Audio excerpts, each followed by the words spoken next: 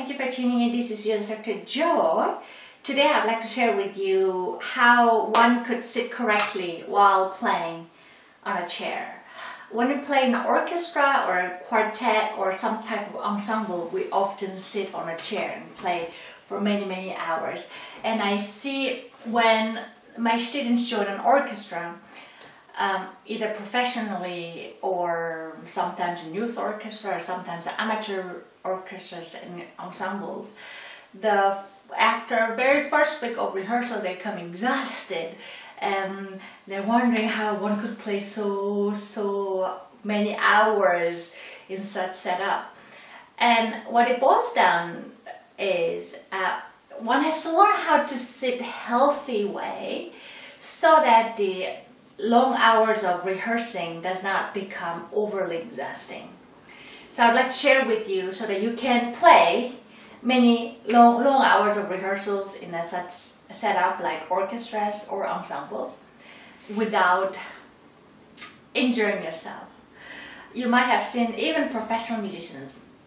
Many of them have a lot of health issues, back pain and neck pain stuff, and they had to spend a lot of time with their physiotherapists. I mean, which is still better than nothing, but if we can prevent before we get there, it would be even better. Okay, let's start. I would like to share first the two common mistakes that I see. Number one is sitting when it's often the chair has this backrest all the way back and resting our back and playing. This actually may feel comfortable, but your upper body is totally unattached to your violin playing. So what you're doing is you're playing violin only with your arms. No access of your shoulder, no access of your torso. Therefore, it actually becomes very hard to play properly, or we end up playing very small, very soft, everything very little and small. In this case, more than health issue, your violin playing suffers. Reduces significantly, so that should be avoided. Second common mistake that I see is, especially a lot of young ladies, they sit at the edge of chair like this. I understand why they do that. They want to have access of their torso, their upper body, which is important fact to play violin well. I understand that, but problem with sitting at the edge, having very little room to rest or sit properly. Basically what you're doing is you're holding your upper body, you're resting your legs and hips in a very little corner of your chair. So often players will sit like this and end up having back pain because you're basically holding up your body all the time. And at some point, because you're actually holding your upper body, your shoulder gets a little tense, and then that actually has also negative effects on when it comes to playing violin properly in a relaxed way. So that should be avoided. And then now let's talk about how to sit correctly. It's very important that you sit deeply in, where you could rest your hips and lower back and spread the weight around your legs too. That way your shoulder and your upper body is very relaxed, and you should feel certain weight in your center, in your abdominal, right? You should not feel like holding your body, but rather drop your shoulder, feel the relaxation, but you should feel certain weight around your abdominal. That's how it should be. I like to have my lower back or hips all the way where the backrest starts, without resting my upper body, but just a lower back, touching slightly, yeah? And then just spread the weight around your hips and lower back, and also the legs. That's number one. If you're too short, I'm a short person also, and this could be a little hard for a short player, then you can go a little forward. You don't have to rest all the way back, but make sure you sit with enough room for the same reason, so that you can sit properly, comfortably, having your body weight spread around your lower back and legs, so that your upper body becomes completely relaxed and ready to support your violin playing for the same reason.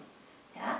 I personally prefer to go all the way back where I can rest my lower back which will relieve me from many hours of playing. Especially when I was working in Germany in opera house, operas could go for 5-6 hours, and Wagner operas even more.